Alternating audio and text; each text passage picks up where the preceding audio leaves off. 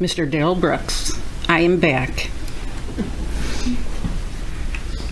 Do I have to say more? My daughter pretty much clarified why the hell did you bring me up to the stand? Pardon my language, Judge. Absolutely boggles my mind. Absolutely boggles my mind. Once, twice, 3, 4, 5 times.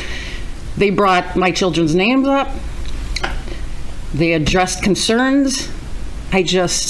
Your arrogance and your behavior is just pathetic. On that behalf, though, I am here on behalf of not 1, not 2, not 3, but 4 children. I'm not going to testify and tell you all the particulars and injuries of what happened to my children. We saw that on the stand. I'm not going to tell you about the stress of how, as parents, we had to suffer and continue to suffer day after day, taking our kids to appointments, having a healthy mind and soul. But you know what? We're doing a darn good job. I say this with a heavy heart. I have my kids here.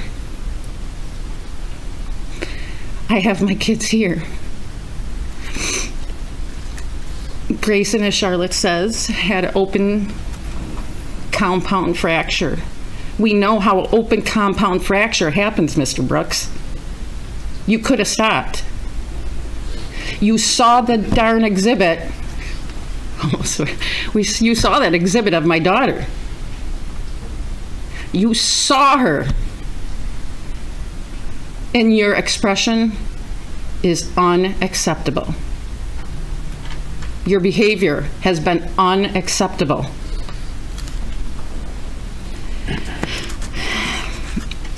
Emotionally, as a mother, you have to go one way or another. You have to, let me just start off by saying, as Charlotte knows, there were 2 calls that came to me that night, and I couldn't put everything together. I was just like, what is going on? That 3rd call, my mindset changed. I couldn't cry. I couldn't get mad. I had to fight for my children. Their father and I had to push forward. Do we have time to worry about our own feelings? Oh boy. We still are working through that. I am working through that. But you know what? I won't show them weakness.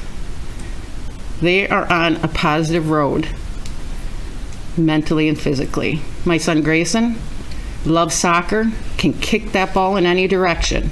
And now he's still learning to walk and run in a consistent manner.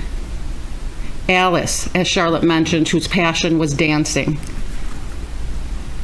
has sorrow now. She hasn't made it back to dancing yet. Vivian, the youngest, as you saw in that exhibit as I spoke, is the life of the family, joking, living it up when you broke her tailbone and she was unconscious at Children's Hospital for extended time. You did that, Mr. Brooks. This is on you. But these kids will not be weak. Their family will not allow them to be weak. They are going to strive for success with what you put them through.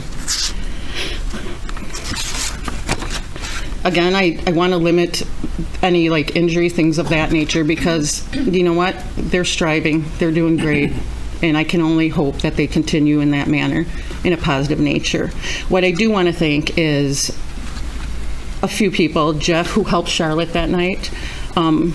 Both Officer Ryan with Waukesha, I'm using their first names. Officer Ryan, who did save Grayson's life. Officer Ryan from Milwaukee, who did drive Grayson to the hospital.